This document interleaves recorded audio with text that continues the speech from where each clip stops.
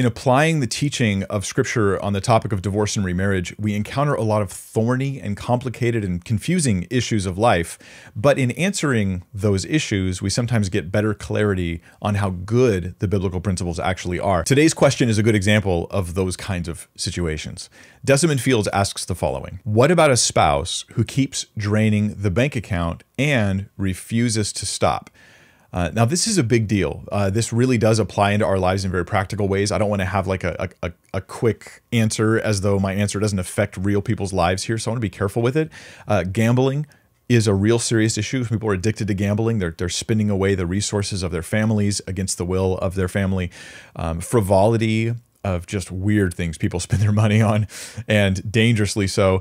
Get-rich-quick schemes that people get sucked into, or excessive donations to Kenneth Copeland. Even to make this worse, allow me to show you the Bible's opinion about the person who squanders the resources that should go to their family. 1 Timothy 5:8 says, "If anyone does not provide for his relatives, and especially for the members of his household, he has denied the faith and is worse than an unbeliever."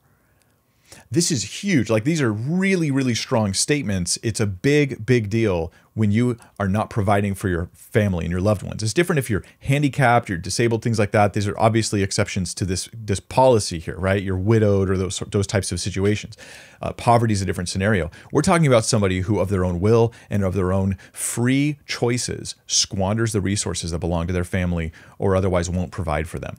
It's a big, big deal. People are really going through this. It's not just a theory. This is a reality for a lot of people.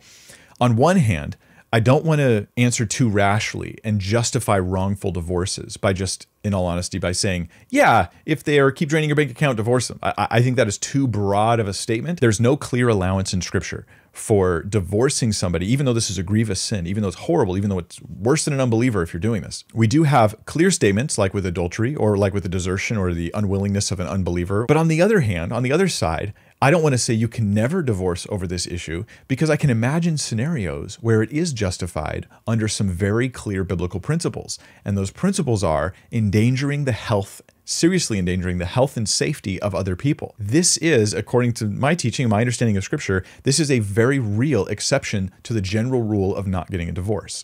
When someone's endangering your actual health and safety. So if the squandering of resources means that you don't have food to eat, that you are becoming homeless, that it's causing harm to yourself and your children, then this may be a real legitimate reason for divorce. So I would say it's not simply the blanket statement that they're wasting our money, therefore I can divorce them, but rather what harm is being caused by this waste. And if it's great harm, then it can justify divorce. I want to be careful with this, but let me remind you for a second in my bigger video, which I'll link below, why I say this. Jesus' rule about not getting divorced except for sexual immorality, that is the general rule. That's the general truth, right? Adultery is pretty much the single clearest cause for divorce.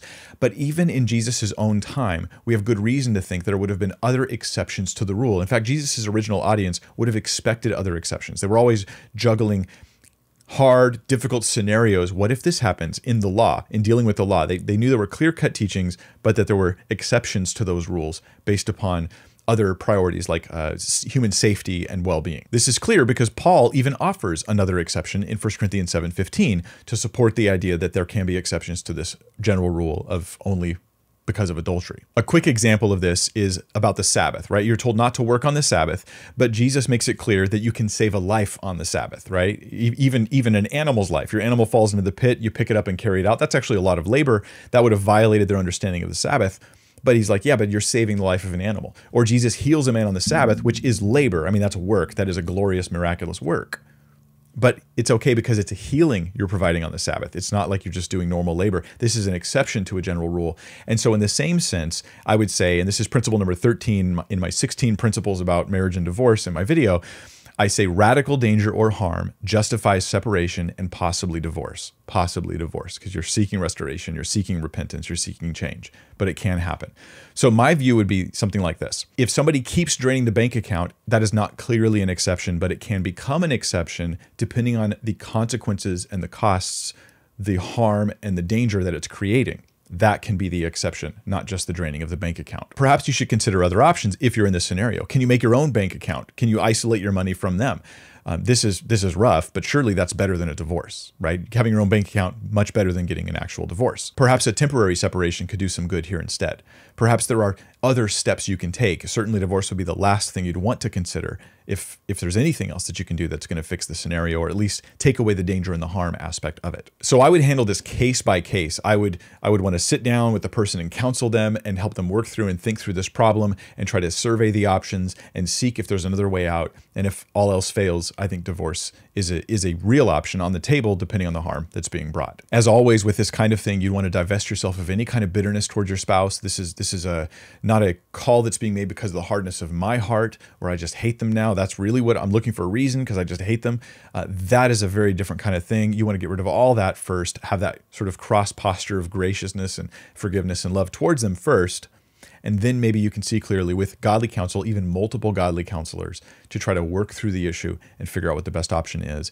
If you happen to be going through this situation, my heart goes out to you. This is not good. It's not. I've seen it before myself.